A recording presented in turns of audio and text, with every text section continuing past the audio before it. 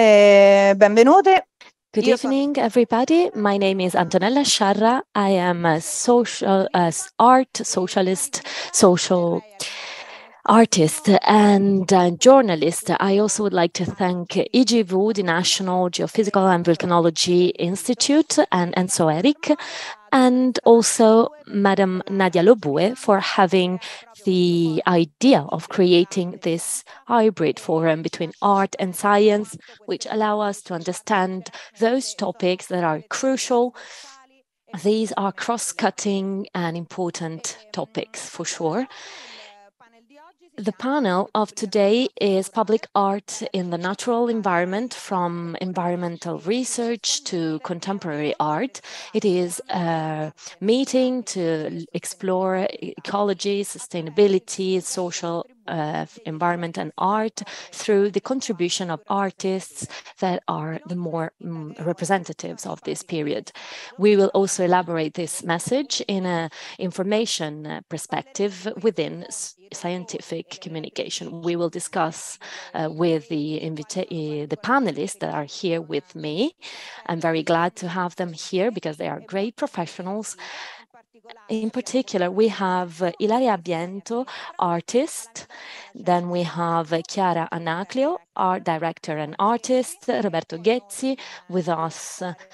He's joining remotely. Carlalberto Mattaroli, Atelierist and teacher of museum didactics, and Ilaria Lucrezia Rossi, physicist and scientific trainer. We have the first slide. Let's start.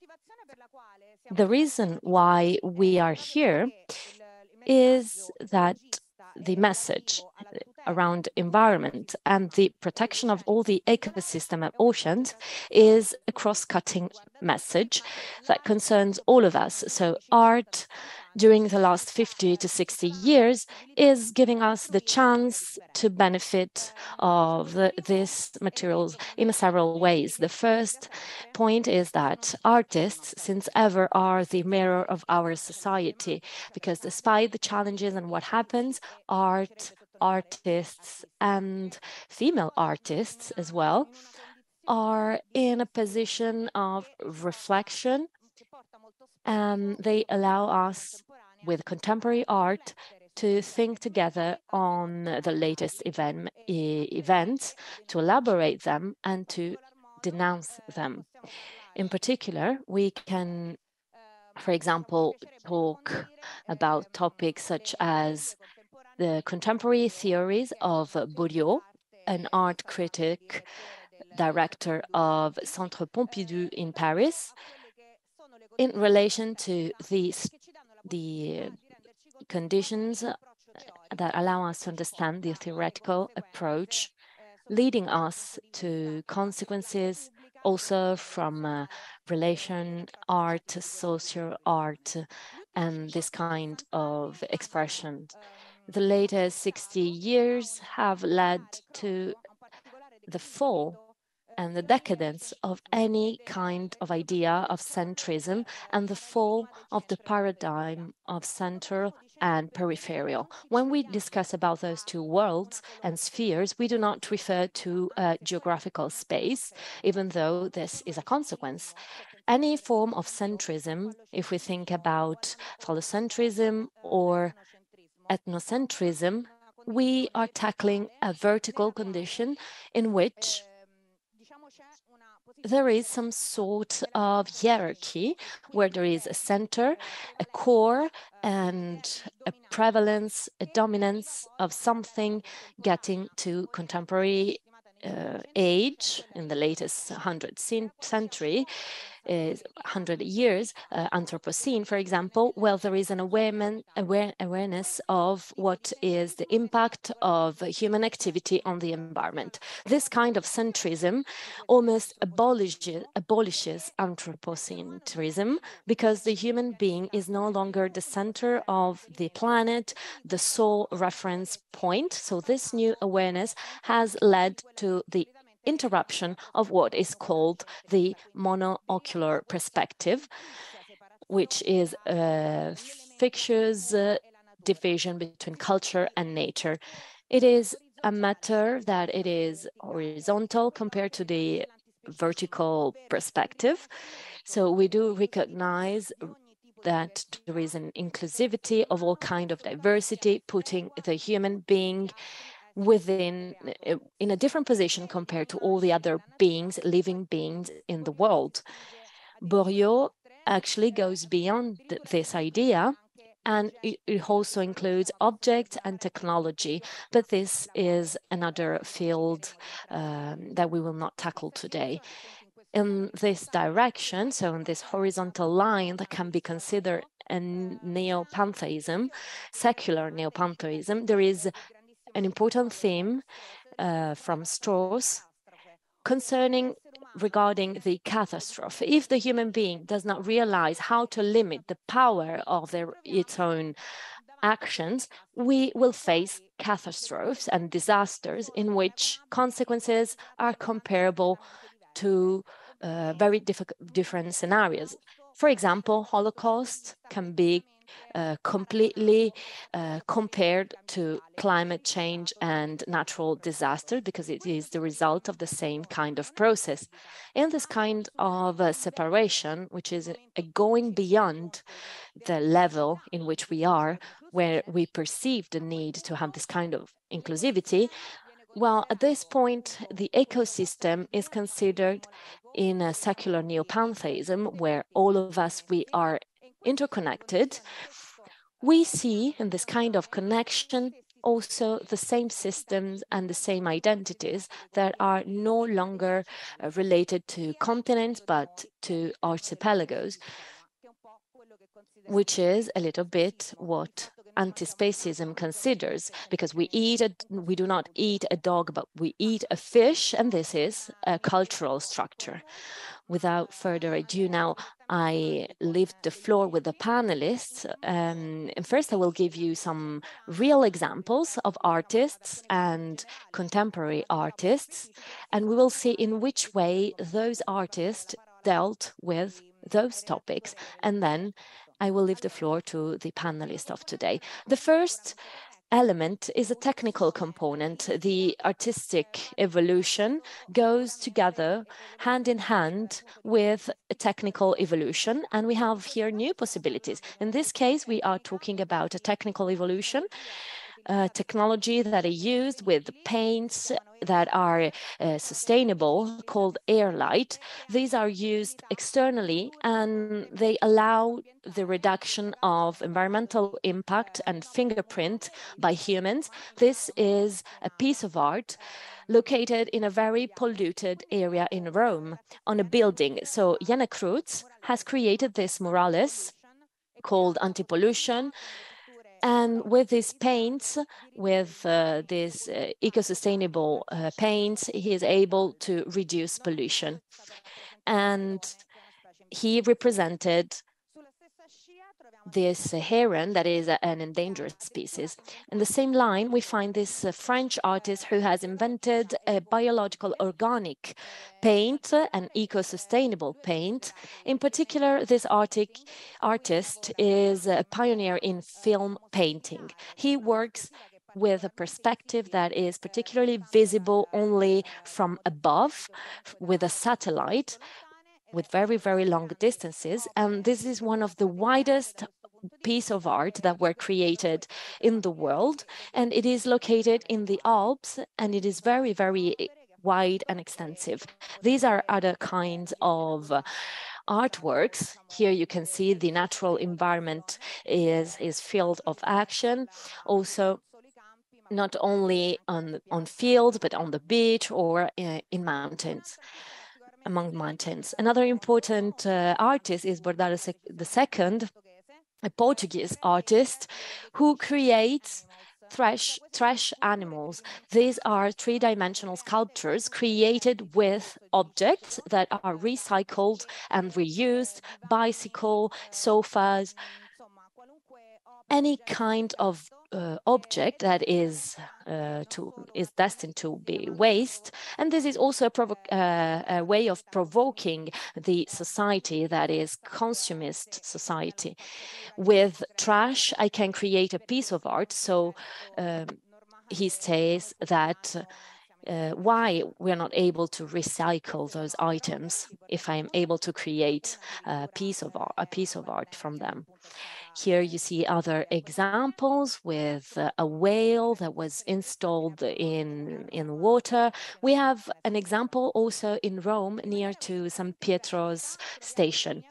Here we have a Spanish artist with his miniatures, Isaac Cordal. These miniatures are, he denounces pollution and the non-respect of ecosystems and climate crisis. But the most interesting part is that here human beings are represented in gray compared to the alienation of the contemporary human being. But since they are miniatures, they are placed in areas that are not visible in cities, and the curator has happily called the places of the peripheral view. Everything that is not explicit, visible, or directly directed to our gaze is present in other areas of the city, and they also deliver a very important message. Very often we have, for example, decision makers who discuss about those challenges while the world continues to be polluted. Yes, on the lower part of the screen, you see Donald Trump, and the title of the artwork is Game of Thrones. In those examples, here he denounces the most critical challenges of our age: nuclear energy and the pandemic. Andreco is a Roman artist. He is an environmental engineer. He works with cross-cutting teams. So there is a mix between the scientific, artistic, and activism here. He created a project started in France in 2015 called Climate Art Project, and it is developed in several areas of the world with the participation of citizens who are involved in those work of art. And the site-specific element is that here some environmental problems are showed. For example, in India, there is pollution. In Venice, the sea level rising. And this is the project Flumen, made in Lazio region, where there is a study and a sampling project of river waters. And very often they end with a march of sensibilization with all citizens.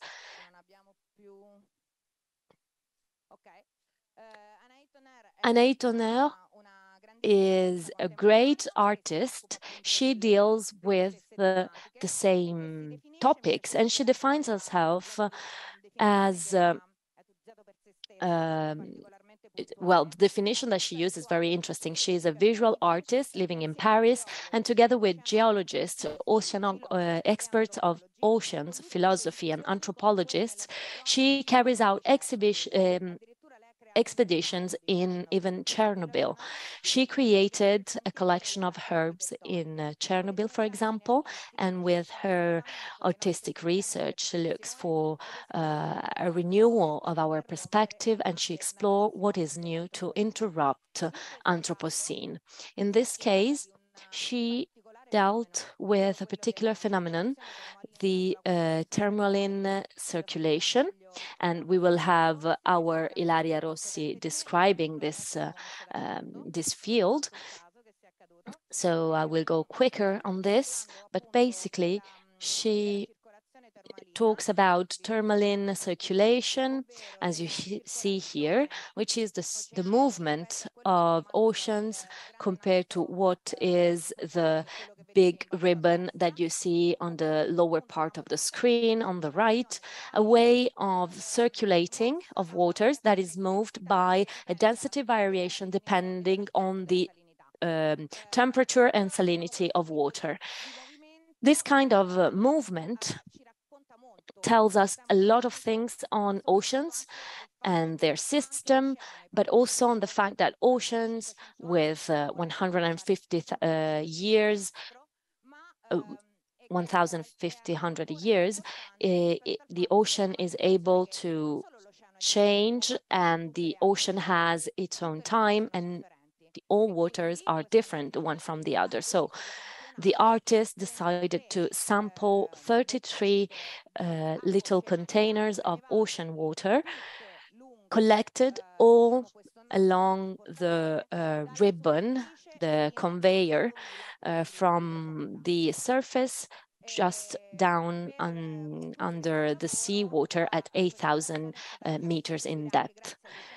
This was possible thanks to the expert oceanographists coming from all over the world, and also thanks to the support of Harry Bryden. Here we have Breath, the widest work from land art made in Italy. It is 120,000 square meters here in Italy. And this work was done because Monte Olivella Mount was basically destroyed in the past years, and this caused several issues. For example, we also saw several problems such as landslides. So the artist decided to reforest this area with the trees whose perimeter follows the form of a battery. The message is quite clear that our mobile runs out of battery, and together our planet is finishing its own resources. Then if the trees are planted, then we will see the battery that is in charge. This artwork was created with environmental engineers. They used some kind of trees, such as maple trees, and their leaves change during the year from red to green, and so it follows exactly the same colors of the battery. The last example that I bring to you, well, this is a very interesting example. It is subaquatic museums. This is an artwork from Gesa de Cartelo, and the most famous one is located in Mexico with 500 statues. And in real dimensions, and the characteristics are different. For example, he puts underwater some real life situation, and in other cases he puts some sensibilization situation. They change a lot. For example, in Lanzarote there was a huge focus on migration, so a very deep reflection on the death of migrants at sea in the Mediterranean. And here we can see, for example, a great, huge emotional impact on the seabed. In China, we have examples. In Australia, for the protection of Coral Bay. The most interesting example is that materials are eco-compatible, and all the sculptures are created with the combination of rocks and subaquatic materials that have a neutral pH. So they are used in a way to to support conservation and the reproduction of species, in particular the endangered species. Just before closing and leaving the floor to Madam Rossi, I just tell you that I would like to say this. What can we understand from this reflection? Well, first of all, the difference between empathic and rational aspects is not real, such as the division between art and science. These aspects are contaminated the one with the other, and they evolve by having a conversation between them. So this is why I would like to finish with a sentence from the artist Braque, saying that I like rules that correct emotions. I like the emotions that correct the rules. Thank you.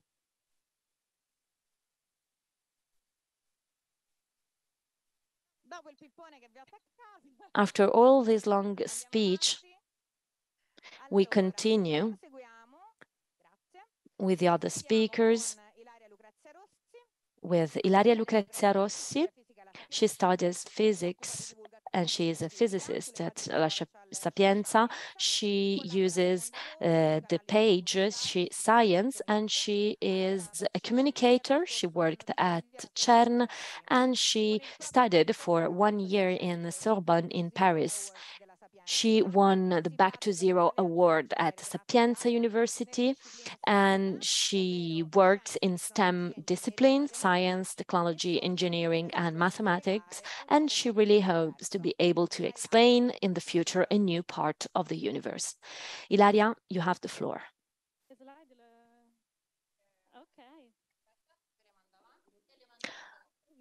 I have few slides to present to you. Well, first of all, for me, it is a great pleasure to be here. I'm Ilaria and I'm a physicist at Sapienza. I love neurosciences. I love art as well. And let me reassure that I am a Tuscan lady, and in my life I create TikToks video. About 1 year ago, I opened my page, She Science, where I start telling my passion for science. And the page now has 20,000 followers, around 1 million likes, and several million views. And this project makes me really, really proud. I try to tell what I like the most about science, my daily life and my work, but I also would like to tell through my page which are the most negative aspects of this path, my relationship with the feeling of failure, anxiety, the fact of not understanding science and physics, despite my field of expertise. In our mind, the role of the scientist is someone, is a genius, a white man around 60 years of age. And for many of us, it is very hard to put ourselves in those shoes because we feel uncomfortable. We are in an environment that is oriented to performance and everyone feels valuable. But for most of the people working in this field, it is very hard to carry on with the study in the scientific field. This is why I fight a lot on gender issues, and I cherish those topics. And I try to do this with videos that are interesting to youngsters. I try to make it quite popular. I try to change the narrative of women in science, and I also discuss how the press tackles the role of female scientists. I really care about the spreading of a science that is accessible by everybody.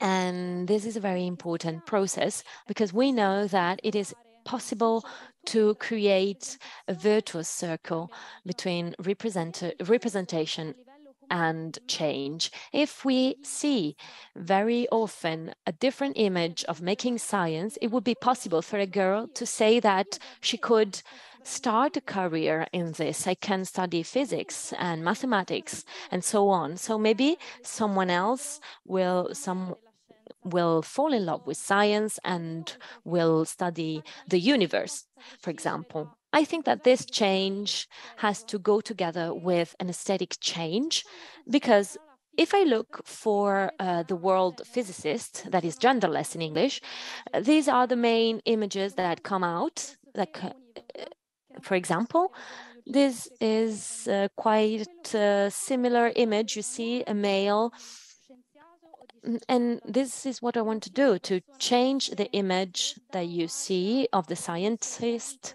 someone who never smiles, a very serious person, not necessarily a genius. In this way, we can create passion within people. I think that the role of art in this is crucial.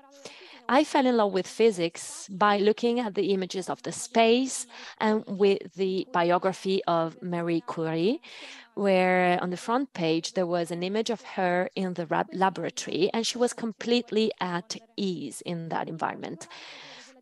In particular, I think that the communication has to focus on an empathic science, because we cannot limit ourselves to spread information. We also have to play on the social role of science and the emotional touch that of the words that we choose, so that we can really have and see a great change. This is the main strengths that I have, messages that I receive, such as those one that I publish on my social media. And this reminds me how concrete is and tangible is the impact of science on the life of people. Thank you very much for your attention. Now we will switch to the second part of my presentation, where I will talk to you about oceans and the theme of this event, which is ocean circulation and the importance of this phenomenon on climate change.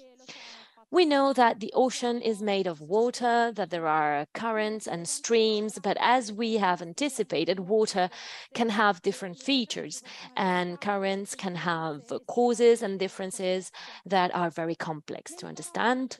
In the words of the geophysics physicist Carl Wunsch, theories without observations are irrelevant, and observations without theories are not interpretable and not understandable.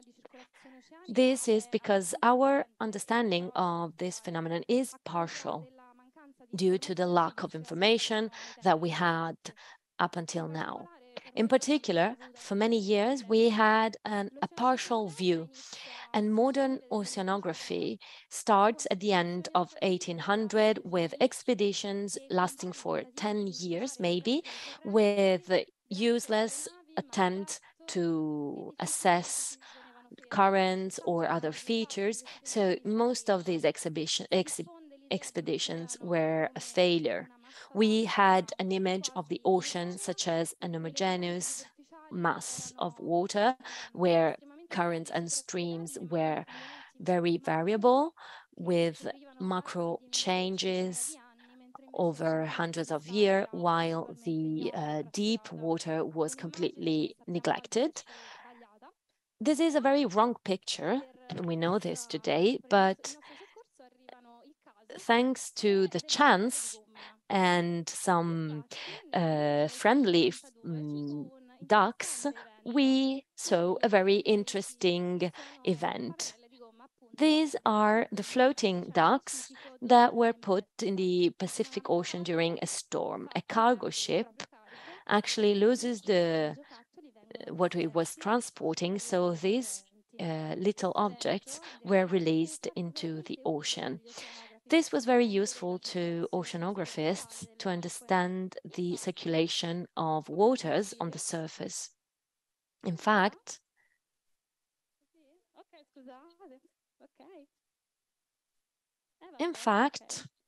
you can see here, I don't know why it is upside down, but you see here the ducks started traveling all around the world and were found in several areas. By observing the places where the ducks were found with a computer called Obscur, two oceanographists were able to follow the main routes of ocean currents with a lot of data that before were unknown. Well, it is amazing what a duck can teach you, as said the oceanographist. Today, we have wonderful images coming from the satellites showing the change in currents and streams, and it is very interesting for these surface currents. Nevertheless, we still have a partial understanding. We used to divide the circulation in surface circulation and deep circulation, depending on the density variation of the water column. This idea is based on a stratification of the ocean in several areas compared to the density and the features of the water. We know that colder water is more dense, so it goes down, and salinity also affects density because salt has its own weight, so it brings down the water. So we create several areas and several layers. In particular, I would like to talk to you about thermohaline circulation. It is linked to temperature, thermal, and aline salinity. It is a mix of currents involving all the planet due to changes in density and a mix of different temperatures and salinity. When we have a change in those two parameters, water moves in a certain way, because of these different parameters. Temperature has a higher impact on density compared to salinity, so very hot water, very salty water is able to float over colder water. So this mechanism is called tapirulon, or conveyor belt of water. With the melting of ice in some areas of the planet, there are very dense amounts of water that are released. These start moving towards warmer areas and less dense areas, and they create a virtuous circle, and this circle continues so on. This has a huge impact on global climate. Actually, oceans cover 70% of global surface of land of the planet. It collects 97% of water in the planet, and it also store 50%.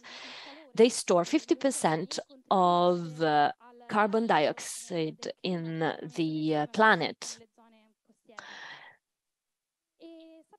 We also know today, thanks to the research, that global warming causes a fall of Atlantic circulation, since the superficial waters warming blocks the circulation of deeper waters. And we also know that carbon dioxide is harder to be dissolved in warmer waters, so there is a higher presence of carbon dioxide, greenhouse gas, and there are less resources for marine organisms.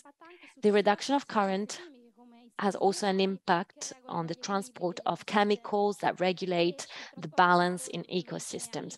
And the transport of warmth is also impacted here. Now, the topic here remains open because we do not have a global idea and detailed idea of the mechanisms regulating temperature and the climate. And there are several phenomena in place here.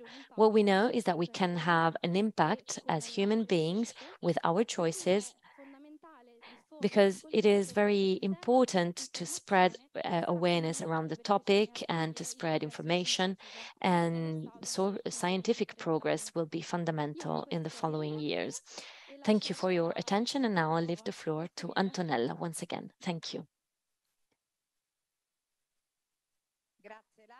Thank you, Ilaria. Now we continue with Roberto Ghezzi.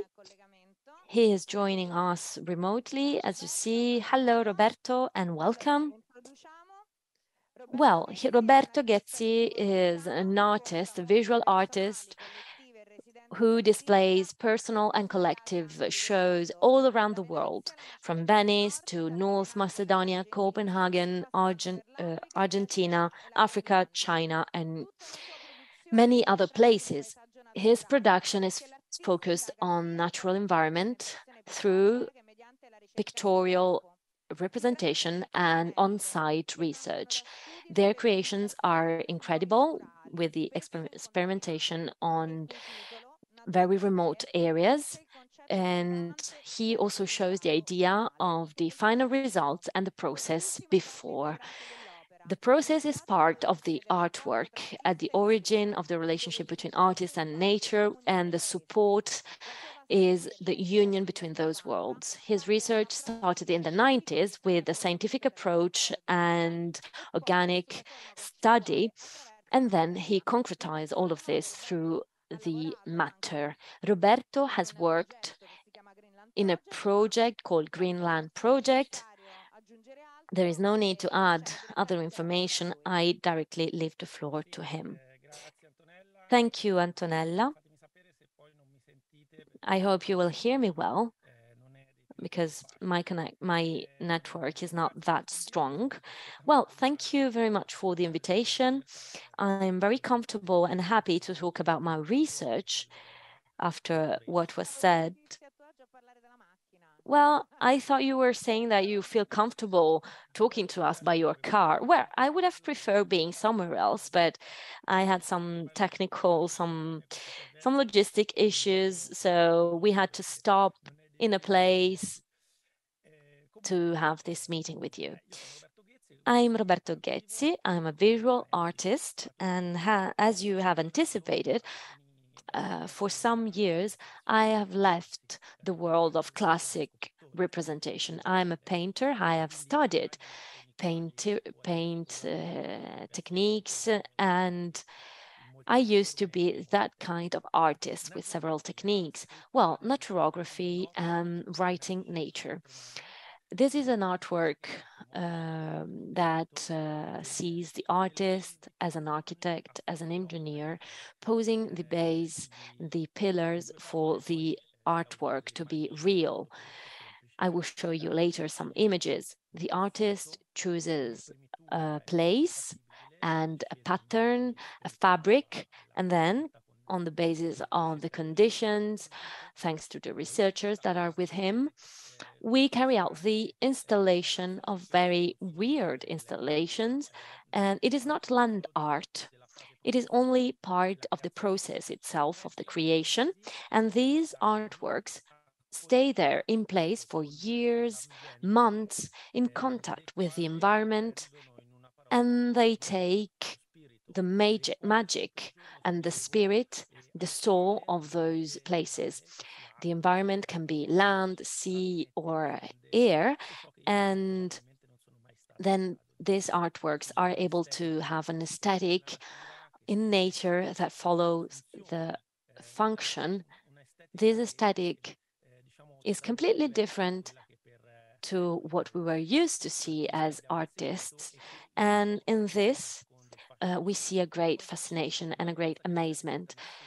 This beauty is incredible, and it has hidden in it a very deep rationality and a deep mystery.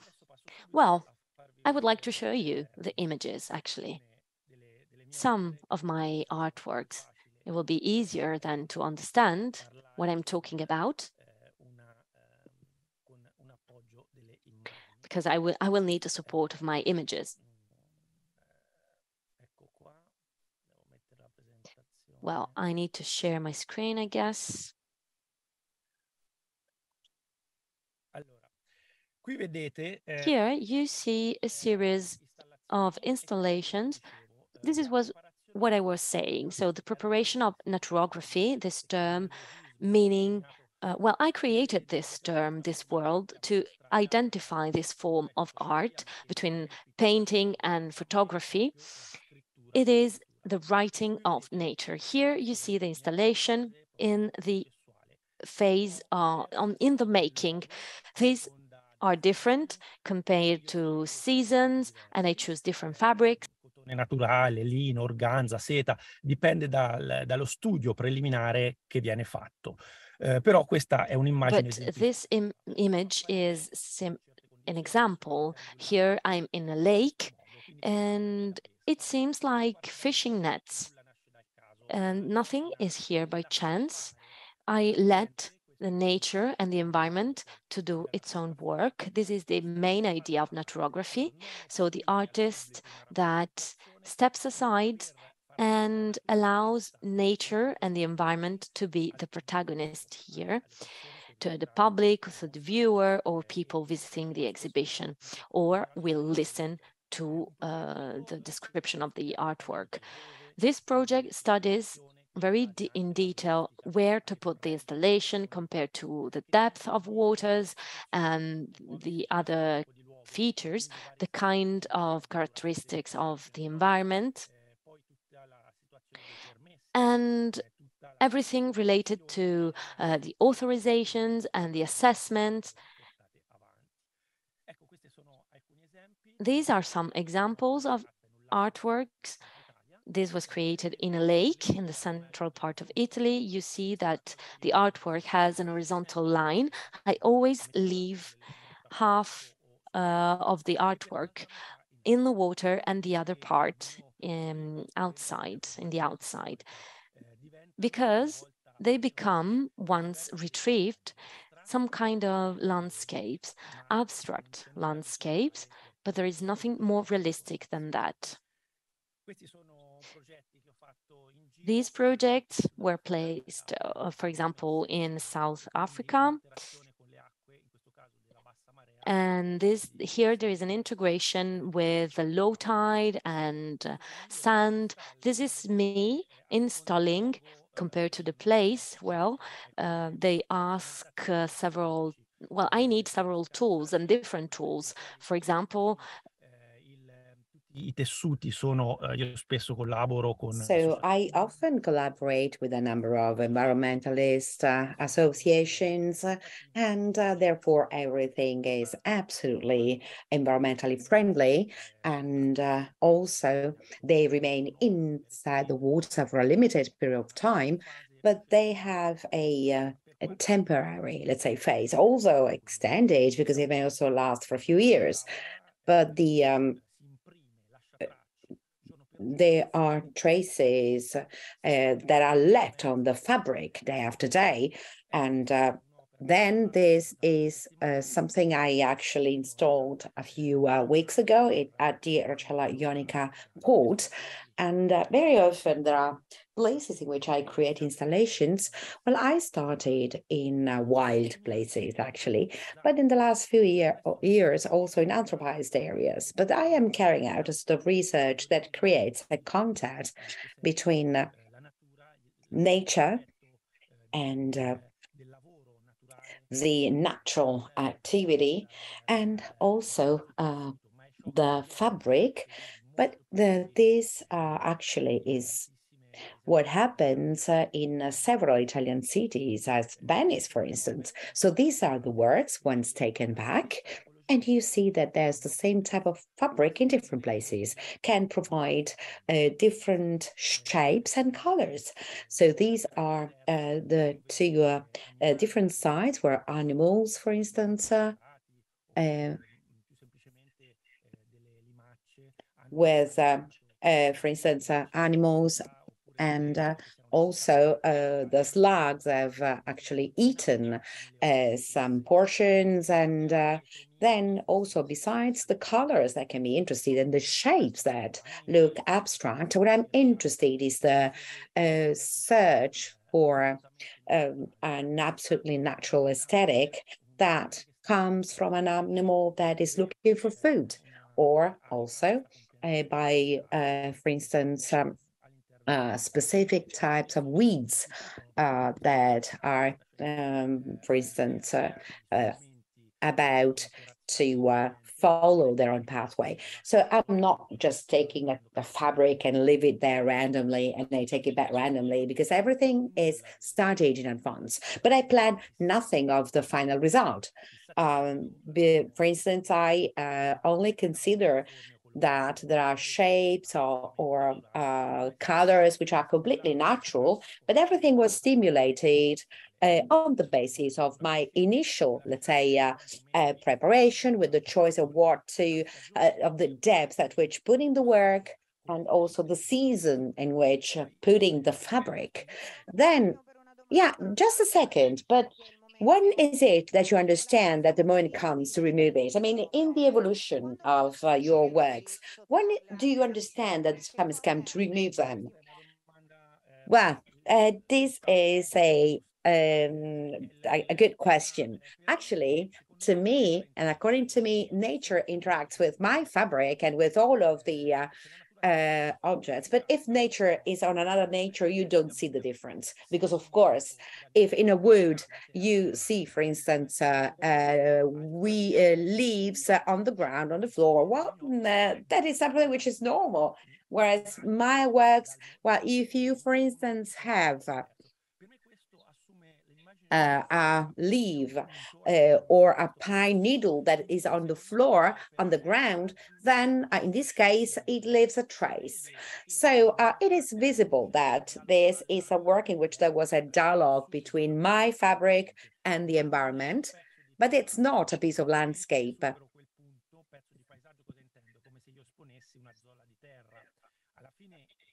And at the end of the day, all of these fabrics, since they're 100% natural, of course, they are told, and in some cases,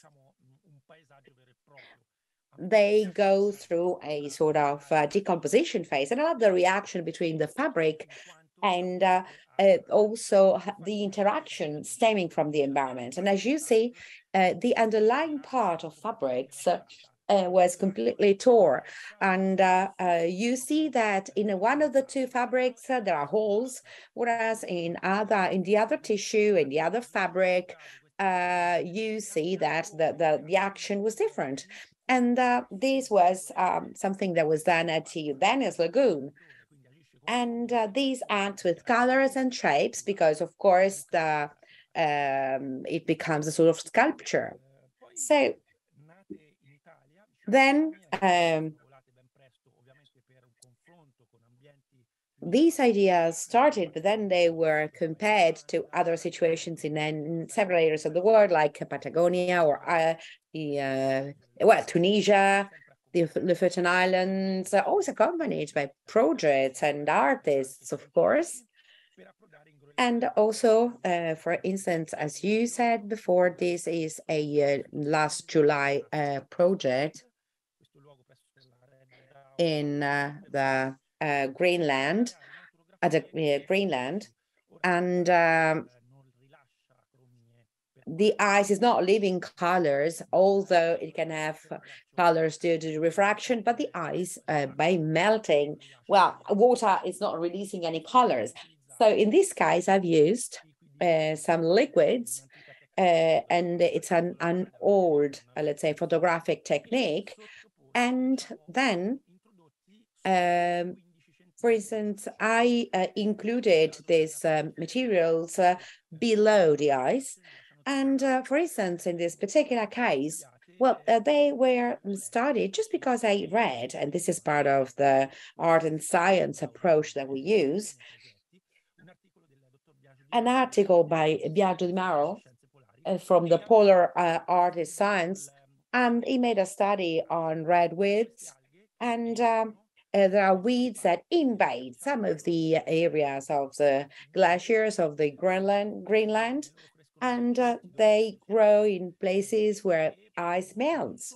And they are not directly, for instance, due to the work of human beings, but indirectly they worsen the effects because due to the fact that they're red, they are less reflecting the white ice. So what did I do then? I wanted to organize these activities and do these works, and there were papers, and they were just below the white ice and also below the red ice. And I got some interesting results. So here, this is when they are interacting, and I call them naturographies. And it's the ice that creates the work by melting, as a science of the sea, I would say. So these are the drops released. So this is a work that was actually created under white ice. And this is a work which is at the same time, so let's say 15 centimeters, same time of the day, and invaded by red weeds. So you see there are areas in which the red weed, well, since the ice melted, it was attached to the paper. So it is a naturography, and it shows the writing of nature. And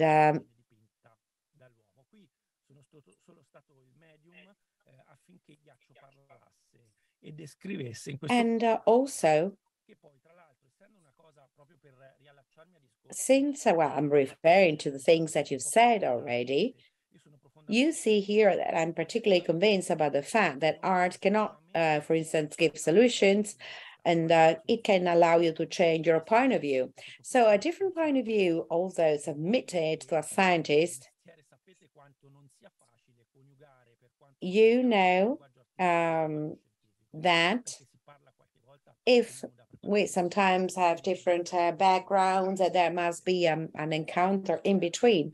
But submitting a work like this one, what was very interesting on my side, because this is something that, for instance, never happens at the ice stations. So it is a new way for them as well to operate. So this is art that takes instruments from science, and science that science can take, for instance, the results of the art. And then there's a third level, that is to say, the dissemination. So I am truly in favor of dissemination. And in my opinion, art, in this case, becomes a sort of a fundamental master, because if you show an image of well, there are many images now, but if you show a difference between, for instance, the glacier in 1919 and in 1995 or 2020, well, of course, or images, when you see images every day, then you get used to them. And images don't surprise you any longer. Images at a certain point, if you see them always, they don't trigger any emotion in you. And of course, this is important also for those that can see this art and admire it, and have it passing through the heart and through the mind and for our daily activities. Well, thank you, Roberto. Thank you so much for your extraordinary contribution. Well, it's been a pleasure for me. Thank you. Okay, thank you. So let's continue now with our marathon. And we have now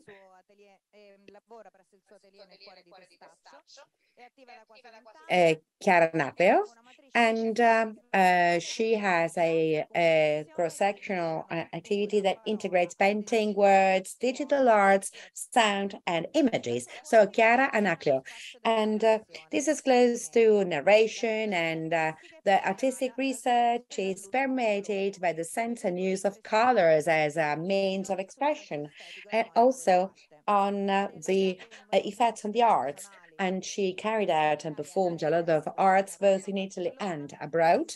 And she won several awards, including the Biennale of Rome. And she was a finalist at the Rotonda Award in Livorno. And she participated in a lot of exhibitions and museum places, and also as painting at the International House of Women in Rome. So Chiara will share with us what is the matrix of her artistic research. You have the floor. Thank you. Can you hear me? Yes, we do. Thank you. Thank you. Good evening. Good afternoon. I would like to start my contribution with a quote. I don't know how the world will judge me, but it seems to me that I'm just a kid, a child, playing at the seaside, and I had some fun in finding a pebble or a shell that was more beautiful than ever when the ocean of the truth was in front of me and no one was looking for it. So this is by one of the main physicians, and According to Isaac Newton's words, because this is what who said it, I find a deep link between artistic research and scientific research. That is to say, to continue to pursue a vision, although the truth, the ocean of the truth is in front of us. And Newton, in this sentence, also evokes an image and a process which are absolutely important, that is to say, creativity. So usually in the common meaning, we think it's like, oh, yeah, you had a sort of moment of art or a sudden inspiration or something that crystallizes. Whereas the creative process is an ongoing process, a work in progress, and it comes from prospects and important questions, and also sometimes from feelings, or also from a fundamental question that you say, why do I want to say? What do I have to say? What do I want to share with the others? So everything includes different phases. So the creative process includes different phases. There's a phase of incubation, a phase of collection of data, and a phase which is super interesting. That is the inner phase, that is to say, the encounter with the vacuum. And it's quite scary, actually, but when you are walking along the beach, you fear that there's nothing after it and the beach ends. So in that moment, when you are able to face this darkness of limbo, then this is where while you keep on walking, you continue to see the shell that is more beautiful than the other ones. And Daniel Goleman, who's a famous psychologist of our contemporary times, in his book, The Creative Spirit, analyzes this process through psychology and dei nuovi assetti. Afferma. He says that this can, that creativity is a journey that starts with the bravery of exploring the depths of your mind. È un processo che richiede transform imagination into reality. It requires to be open-minded and the willingness to challenge conventions. Through creation, il pensiero limitante e illuminare il we mondo. can break the barriers of our limits and enchant the world. If we compare artistic research to a journey where we are analyzing the unexplored ocean, then through the observation of phenomena, we may have and create new conditions, but also a vision of the future. And it's important nowadays, more than ever. I love the link between art and science, and it seems to me that besides a methodology linked to the processes,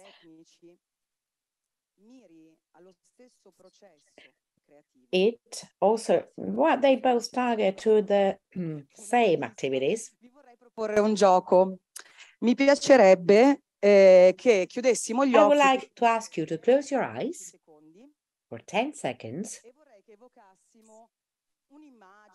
and to evoke an image or two images. I'll count to 10 and you tell me what is the deep blue.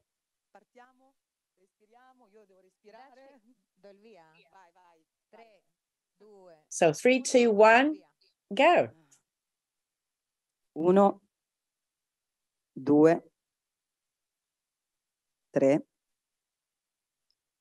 4, 5, 6, blu profondo, 7, 8, 9, respiriamo, 10. Ah, bravi. Okay, that's done. Very good. Thank you. So I would like to ask each one of you, but we can't.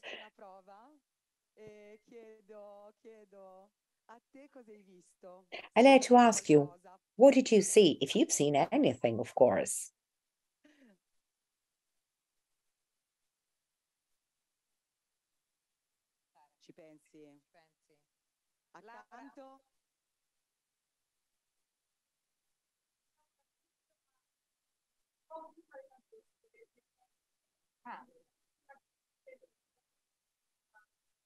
Laura, che blu hai visto? Laura, which blue did you see? Which blue did you see? Okay, thank you.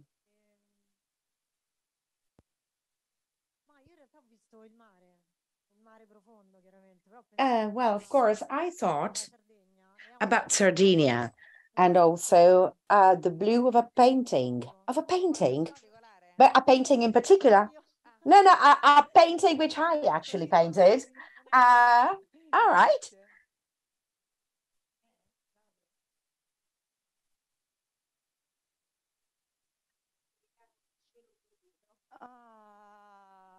Unfortunately, we cannot hear the voice of the person speaking without the microphone. Bellissimo, bellissimo.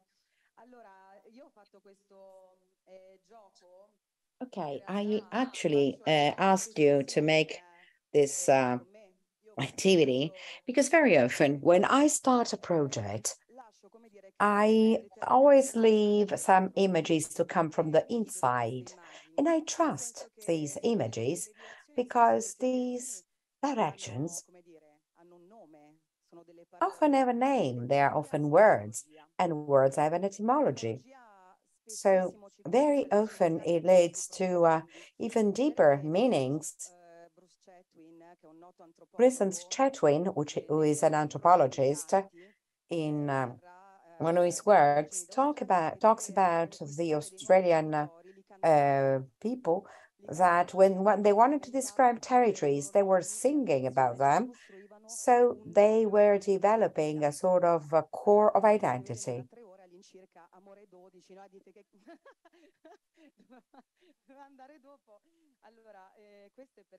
And this is just why all of these preamble on the deep blue is just because I closed my eyes for this artistic project. And I saw things, as you told me, and in particular, I, for instance, saw the abyss, or I saw, for instance, the fireflies, or the deep love that links me to the nature. And this is not just to say, I mean, it's a link that becomes a feeling, a bond that becomes a feeling. And within this feeling, you respect, as it happens with love, you respect the other. And when it comes to the creative process, then there's a construction phase. And E quindi che cosa succede? Dopo questo nome è partita la costruzione di Amore 12. E vi immaginavate un'immagine? You were thinking of an image, which is not. It's Amore 12. Is something divided by 12.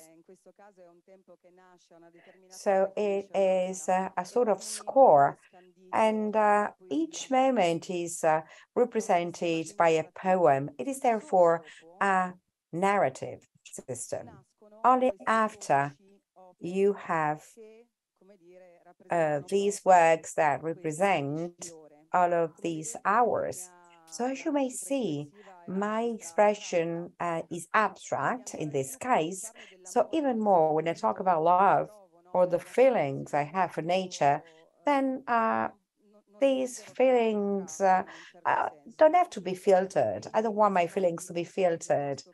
So this night, if for instance, here, I see, for instance, fireflies, or I see how touched and moved I am by flowers, or, for instance, Walt Whitman, for instance, and the dawn. So it's a love story that lasts for 12 hours.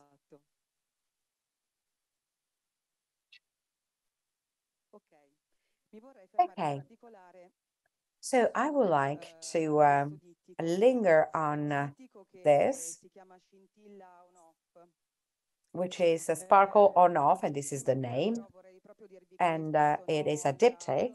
And each one of us as artists determines and as to the feelings that we have, well, I believe that this evasion, this idea of not taking on responsibility for what we feel, well, this contributes, I think, to this distance between things and also the responsibility for change. So to me, art is to convey a meaning and to nod. Although I don't understand, I feel it. Well, that is the general idea. And in this diptych that was created to represent, for instance, this specific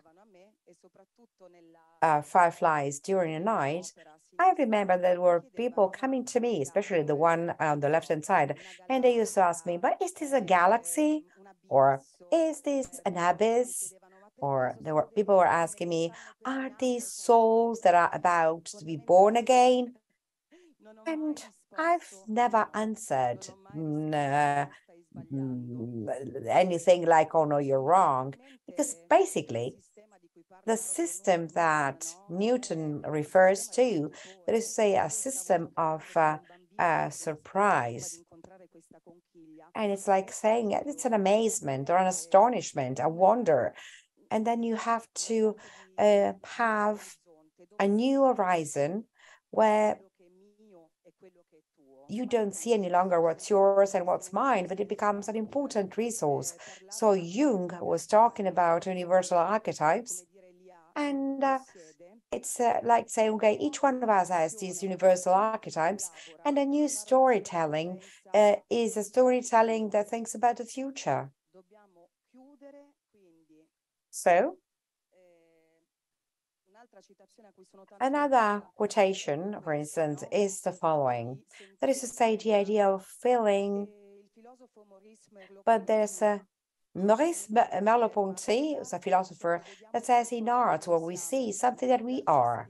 Artists become an architect of experiences that allow us to perceive the world in new and relevant ways by opening the doors to transformation and understanding. So I would like to conclude before giving the floor to Ilaria. And being here today is an incredible honor, but also an important burden. But when it comes to responsibility, well, it comes from the word respond. And as an artist, I feel, as it happens to all of us, the urgency of contributing to stimulate this empathic process and also to trace a pathway so that this happens. And I also believe that in a moment in which we do avoid to be in processes or to avoid processes because we are afraid to know, well, that is the moment in which the degree of fear increases or of uncertainty. Whereas having this feeling of change and future, well, I love what you are developing. I love what you are doing, but this is what I like. That is said to create something new that is not afraid to feel. And also, and it's Antonella and I, we worked together over the months to establish this artistic committee, and all the participants that have provided an important value to this specific moment. And I hope in the future we can continue this dialogue between art and science to live together and know even more. Thank you.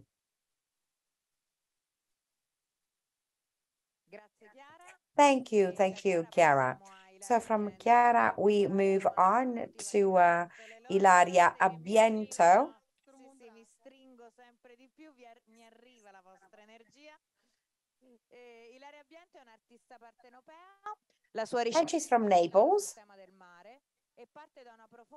And she starts with the idea aiming to develop an analysis of her inner ocean, and she mainly expresses herself through photography, but she works also by using, for instance, some images with literary texts and poems, and she deals with specific installations and videos. Her works were exhibited in important museums, both in Italy and abroad, including the Pino Pascale Museums and the Macro Museum of Rome, and the Pavilion of More Contemporary Art in Milan and in Paris. And she also participated in several activities. She won a lot of awards. And so at this point, you have the floor. Thank you. Grazie di questo preziosissimo invito. Thank you for this invitation. I'm very glad. And thank you for being here. I won't be as good as my predecessors because I'm very emotional and I get moved very easily, but I will do my best to talk to you with an open heart. Samudrakara Nadi. The river belongs to the ocean and it runs towards it. To it, it goes back constantly, and running, it takes any path, any form, and any land it crosses, any obstacle it gets through. He always runs towards the ocean. The river, therefore, is an ocean in its form as an individual form, and the nature runs towards the ocean of full awareness of being. In every choice we make, or breath, or decision, action, we always go back to it constantly. And in this flux of what we are, there is the meaning of things. In the light of the soul with which we inhabit it, this is the only choice available. This is the only freedom we have. Here, now, only ocean. Daniel Lumera, he is a biologist, naturalist, and he is a point of reference at an international level of science, meditation, and well-being.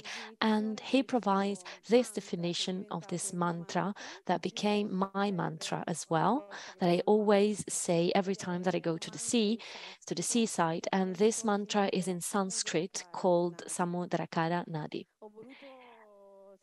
I wanted to greet you in this way and to introduce my speech in this way because basically myself with all human beings, we should feel in connection, in full connection, not only with nature, but with the whole planet. Often we think that the planet is surrounding us as nature does and the sea does, but actually, what I feel, what I perceive is that we are guests on this planet, and we are guests of the nature, and we have to respect all of that, everything that surrounds us. And I'm sure that as long as the human being want to feel this connection, a very deep connection with everything that surrounds the human being, very few things will change. I undertook a very deep personal journey, and I thank life for this, because for me, this is a miracle personally. And as per my art, this really helped me. I feel deeply connected with nature and especially with sea. I used to say that the sea was my choice since when I was a child, when I start remembering and understanding that I felt good when I was at sea. And now I realize that probably it is the sea that chose me. And I have a really deep connection with the sea. And I'm at the seaside around every day of the year. And I'm very grateful for this. Well, when we talk about deep connections, I just want to tell you that I'm very connected to this artist, Ilaria. I felt all of her feelings when she talks about emotions. When I express myself towards art, I really express a deep feeling, a feeling of love. This is what I feel when I'm in touch with this natural element, and I try to elaborate it towards in my artworks. And as you will see, my artworks talk about me and my existence and everything that happens to me in my life, because this helps me to elaborate deeply all my scars and all the pain that I have within me. So I believe that the artist is nothing more than a means to transfer something and to communicate something. I'm very moved. I'm extremely moved when I talk about this. For me, this is a huge gift that I have received. And I tell you something. I am Ilaria. I am Oceano. I am an ocean, and I do the art. I am an artist. But first of all, I am Ilaria, and I became an ocean, and my work is to be an artist.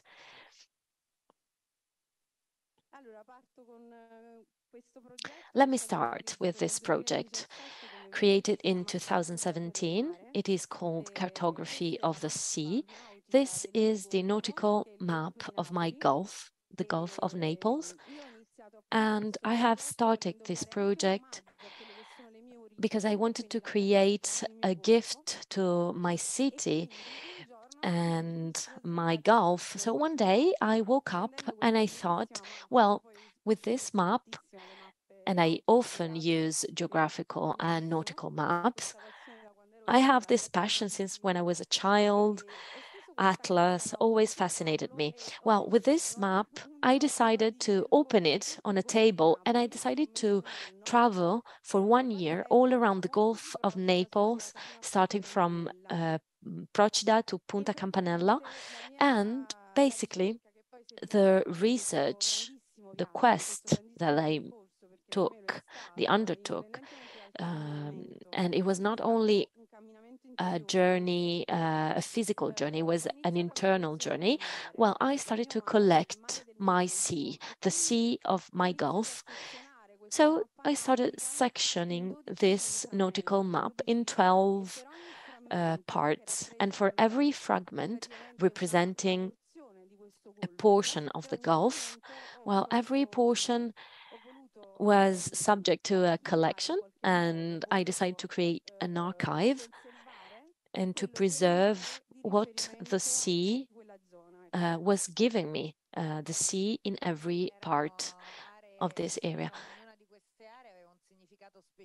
Each one of these areas were significant to you even beforehand, or maybe they started having a meaning throughout the journey. Well, I had memories linked to those areas, but other parts were more a discovery to me. So it was wonderful for me to discover that the sea that I was exploring in those areas, well, was revealing also my inner state, my soul. And you were able to understand this thanks to the cartography of the sea. Well, this project became a composition of several works of arts. Here you see that the coastal line and the inner movement are crossed together. And of course, compared to the climate and the environment, the weather and the depth of the waters, I changed.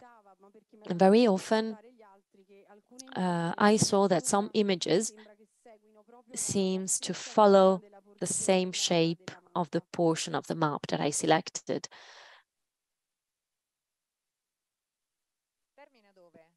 And where is the end? In Punta Campanella, the two poles of the Gulf of Naples. Ilaria also remained for several periods on islands, for example, in Capraia. And Ilaria, we also have something else, I think. Yes, here you see the final result of this article, of the artwork. It is a mix of 24 pictures with the nautical map, and I call this sea cartography. As the Tide, Come la Marea, it is an installation of 2018, and with the curator, I was contacted and she selected me among several artists, and she gave me this linen cloth. And this cloth is something used to contain menstruations, and every female artists were given this cloth, and you could choose how to use it for your artwork. Well, immediately I felt the need to bring this piece of cloth with me, and I've submerged it in water when I used to go to the sea. And so this cloth was full of sea water, and I folded it, and on the top of it, I put this container as a message container, and there was one of my seas that I took as a picture, because I wanted to create a connection between the moon and the tides. Well, moon has an influence on the sea and on tides, and in the same way, this happens with the menstrual cycle. And I'll tell you more, menstruations was matching exactly with the lunar cycle in the past. Then, in current times, we saw a mismatching of these two phenomena. Aquarium is very recent, 2021. I start from this image. These are the stones of the sea. And I brought an example here.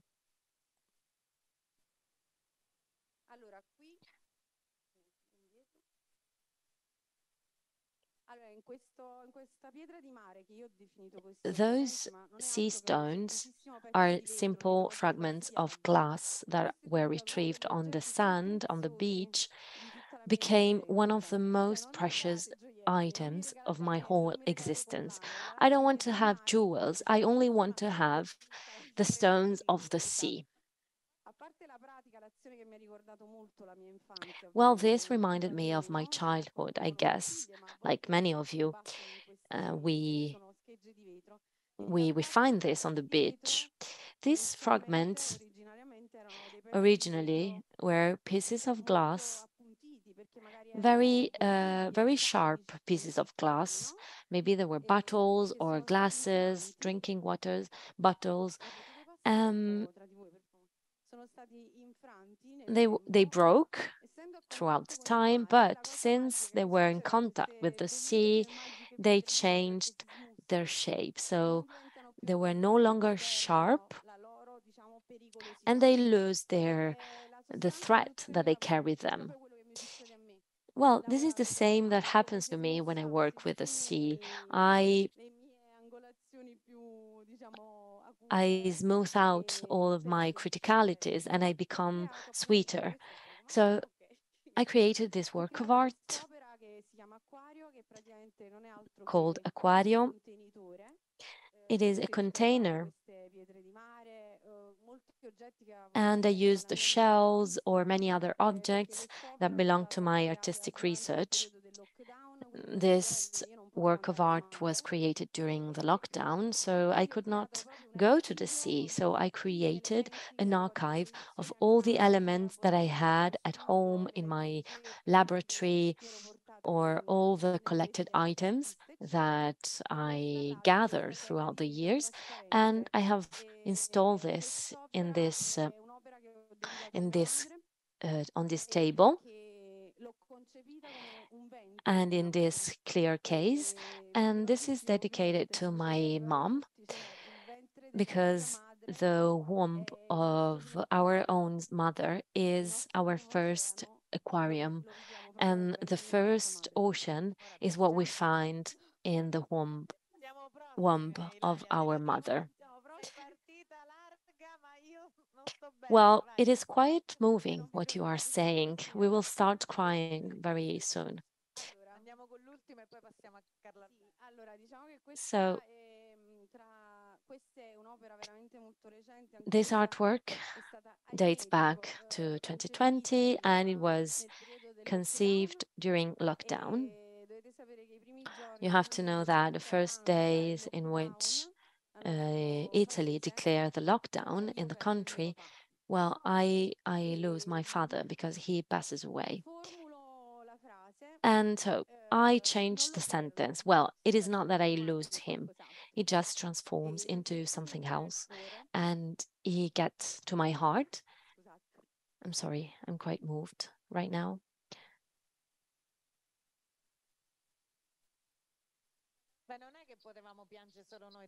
Well, we are all moved, for sure. So, as many artists do, I try to elaborate the biggest pain of my life, and I create this project called Teorema Celeste, and I create a link between two elements, ocean and what is in the sky, stars and the sky, the vault of heaven, and I try to talk with my father in this way. Just a glass of water, maybe.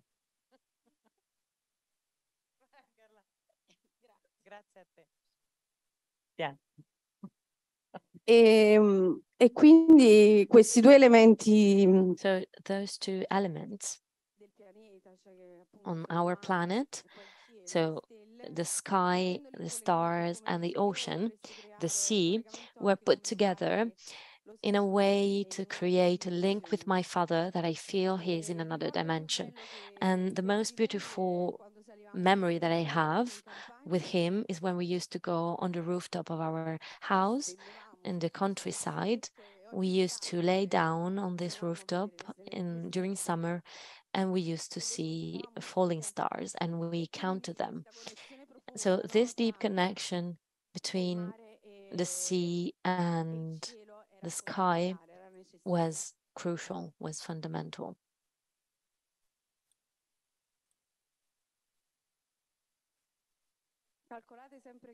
Well, consider that here in that period, we are still in the lockdown.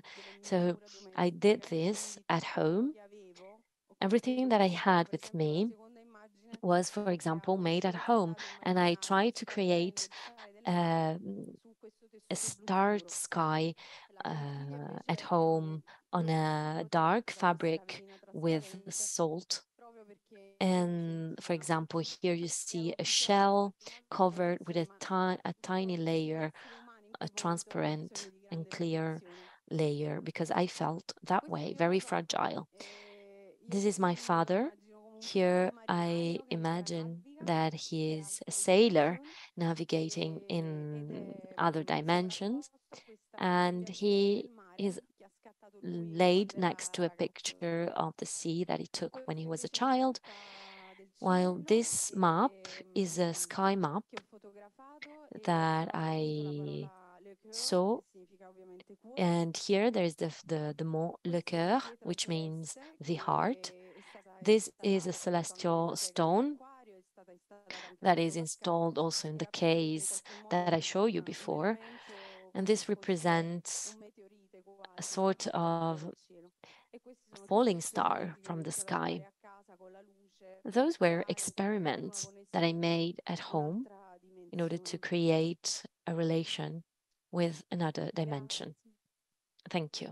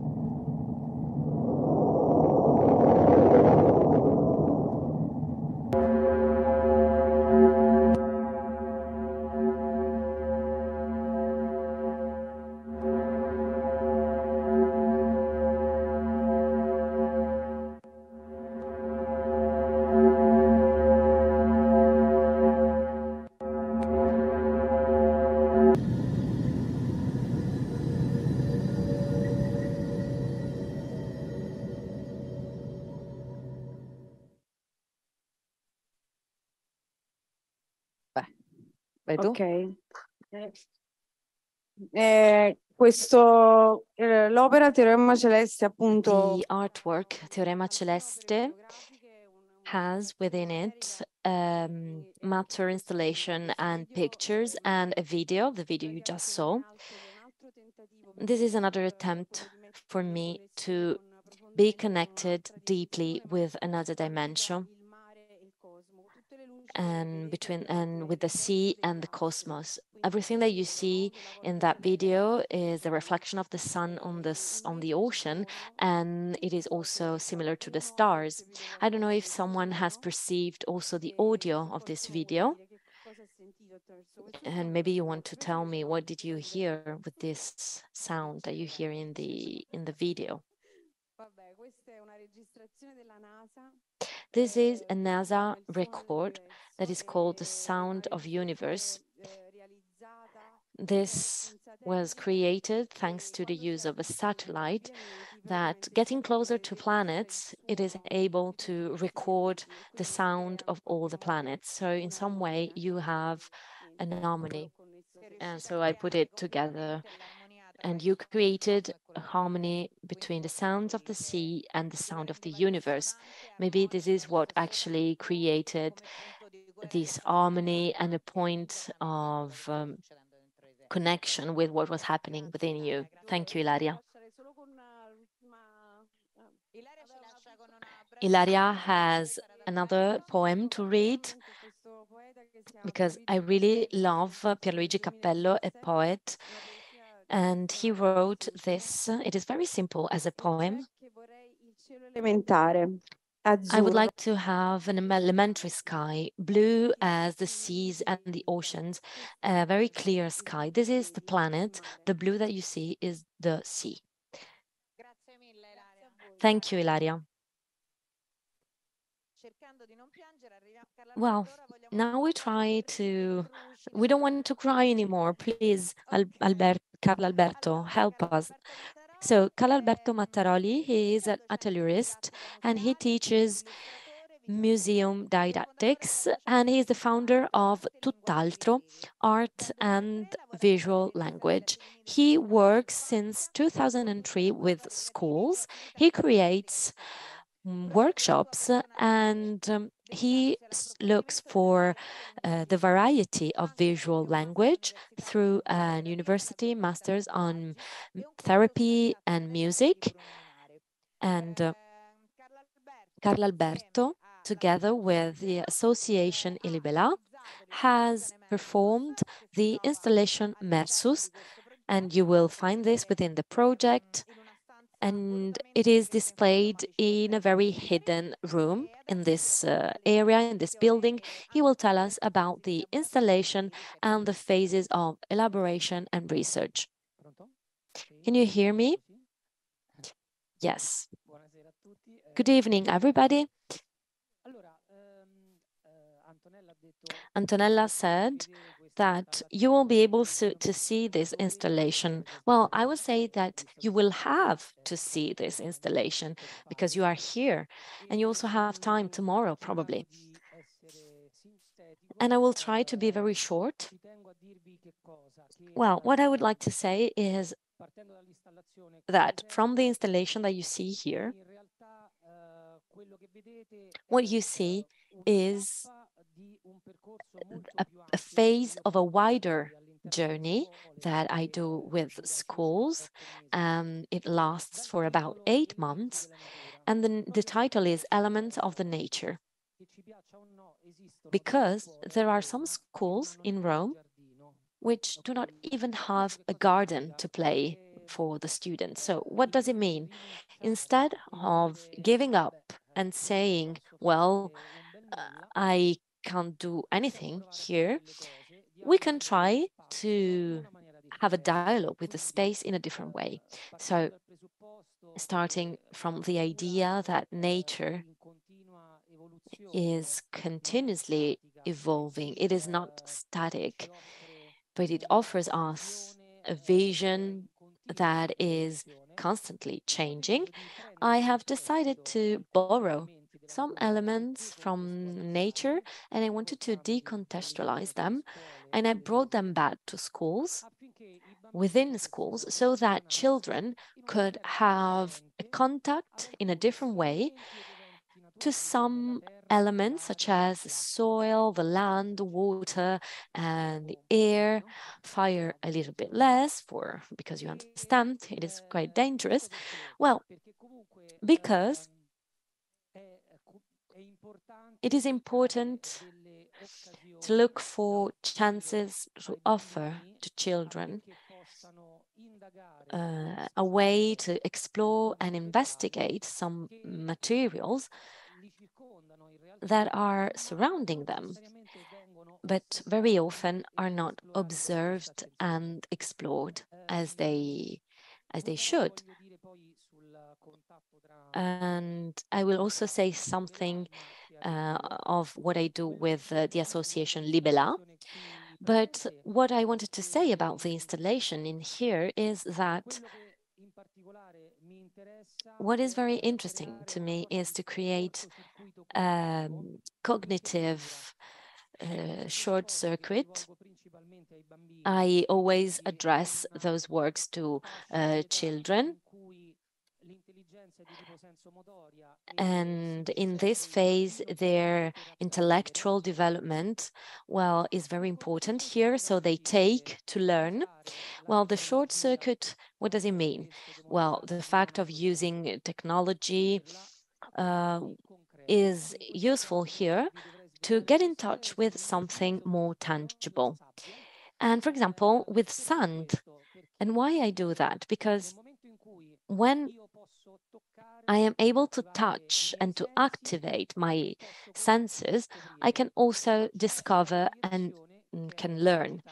But there is also a digital and artificial projection, and this forces the child to activate cognitive processes that are different.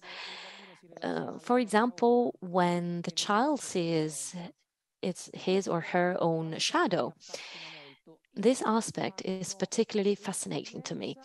Children also can have an experience of their action on something tangible with images of the nature, in this case, oceans, so they can feel and live what is the change that they can trigger. So in my opinion, it is a metaphor of what happens in real life situations.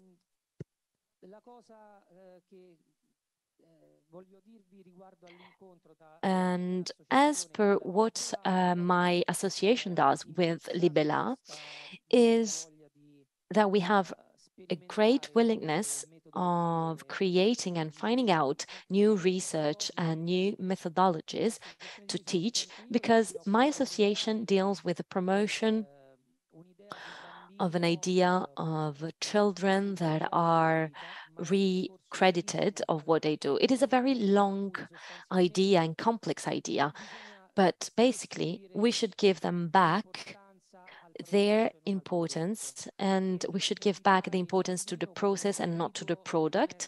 And children are individuals with not only needs, but also intuitions and intelligence and ingenuity.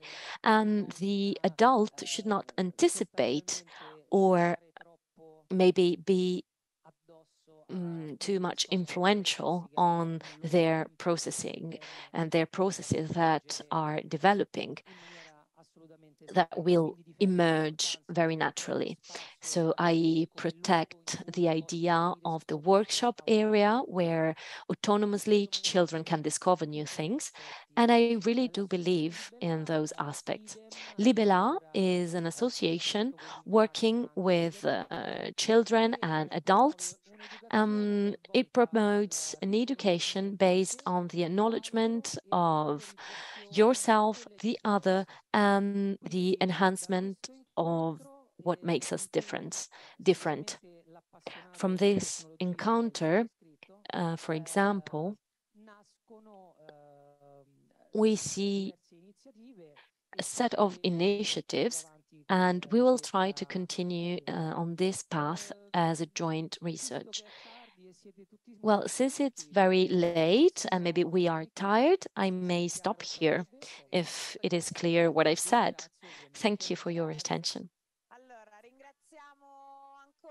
Thank you again, INGV. Thank you to Eric, Enzo. Thank you to Madame Lobue, who really, Nadia was incredible. She was the fundamental part of those two worlds. And we thank also Roberto, who is still in the car, we can see. Thank you, thank you. Thank you to the artists present here. Thank you to the audience. And we would have loved to be, thank you for being here, because without you, it wouldn't have been possible. Thank you and have a good day and a good evening, everybody.